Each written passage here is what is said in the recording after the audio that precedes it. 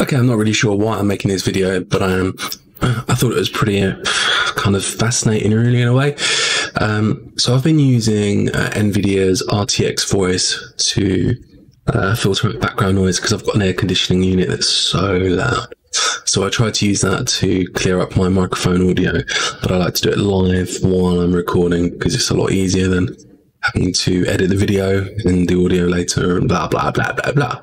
Okay, so you may already know about RTX Voice. And the big push was has come from the lockdown, COVID-19, with the conferencing software that people are using, like Zoom, etc. And there's a lot of background noise, not only in their own audio, but also what they receive from other people. And it's a bit of a shit show. Well, RTX Voice is cool because it uses AI to filter out the noise, blah, blah, blah. Very cool. But what I found interesting, if I turn off, right, so I'm going to keep it running on my microphone. Actually, no, let me turn it off my microphone for a minute.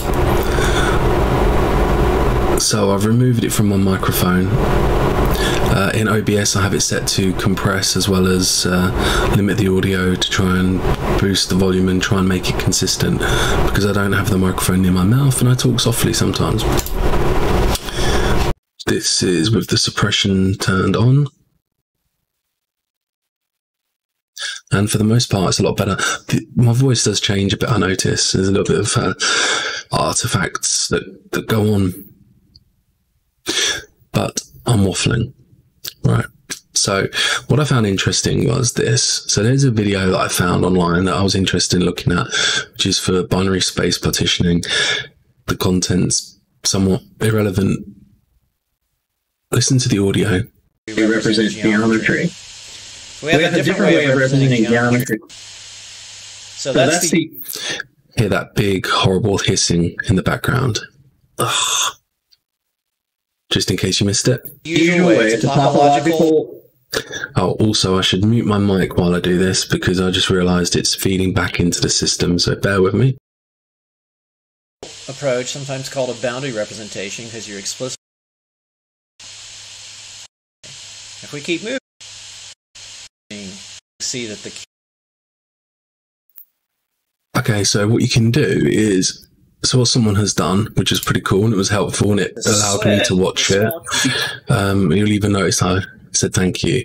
Someone uploaded a cleaned audio version where they ran the audio through a denoising filter of some description, which is pretty cool. Let me just mute my mic and play a little bit of it. And you'll notice it sounds a lot different, a lot less background noise, but it sounds awful, actually. Like it's missing a lot of the deeper bassy sounds from the voice. So it's pretty obnoxious. In fact, when I went for it, I boosted those aspects of the audio just to try and compensate for it. So anyway, into two, we'll call them half plane. The small cube actually lies completely between the planes of the rightmost face. So what I would say is that hopefully you can remember what that was like. Now let's go back to the original video. In this little video, I'm going to introduce you to how we represent geometry. We have a different way of representing geometry than most people do. So let's start with how people usually represent geometry in the computer.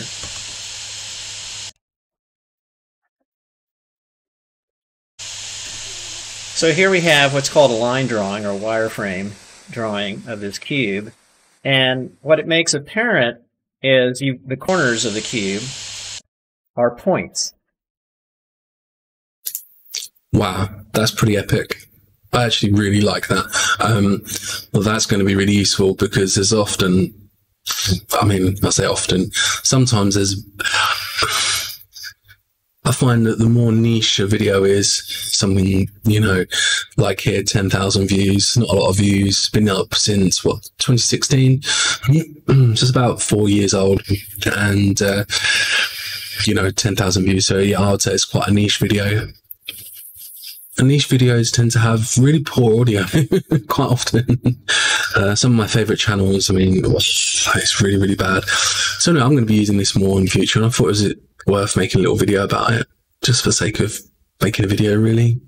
Felt like doing it. You know what I mean? Okay. Thanks for listening to me go full bye.